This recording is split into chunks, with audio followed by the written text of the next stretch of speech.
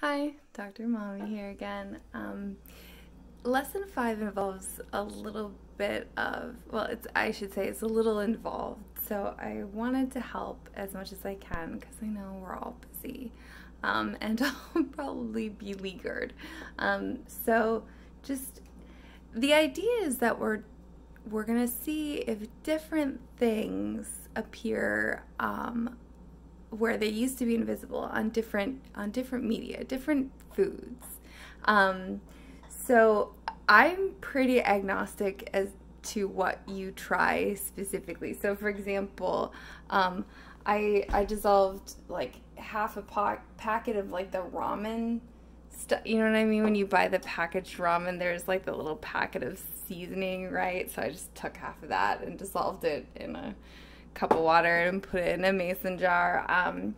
I took some, I think it was maybe like a teaspoon of bullion and put it in a cup of water. And then if you really want to get creative, there's something called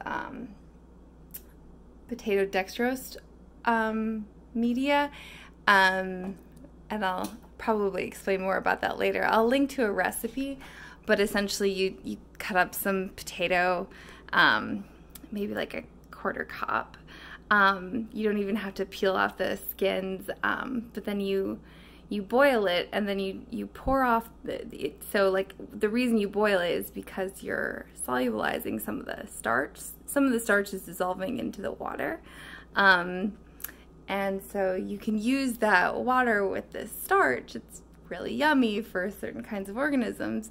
I'm not going to say more yet.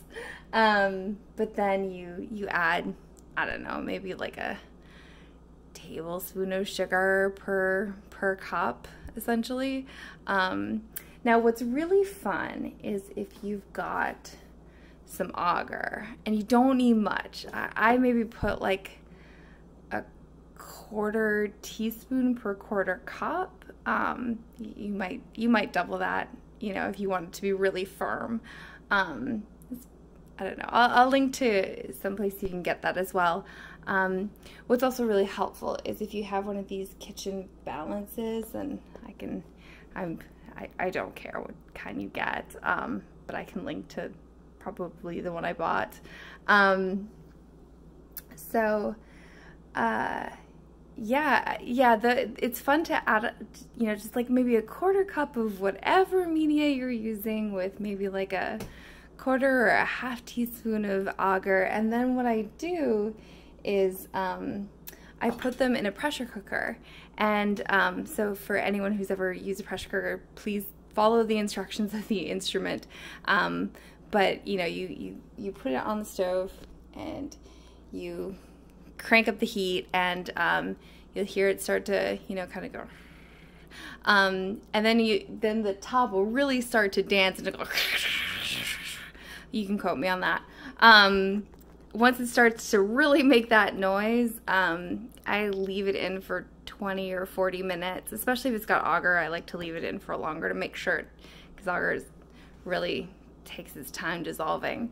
But then once you pull them out, I'll just tilt it and it'll solidify like that. So you've got a lot of surface area to play, and it's really neat because you can actually see little dots of stuff that was invisible before, and I think it's really pretty. I mean, of course I would, and it's my day job. But yeah, I hope that helps. Again, you don't need to use agar. This probably says a lot about me, but I've never actually used gelatin. If you know anything about gelatin, go nuts. But the important thing is either to cook it in a pressure cooker, and at some point we'll probably explain why that's helpful, or you can just stick a mason jar and a pot of boiling water for a while. That'll work fine. Again, we're going a little bit out of order because I'm not explaining why we're boiling it, but I promise we will get there. And beyond that, whether it's solid or liquid media, I don't care what you use.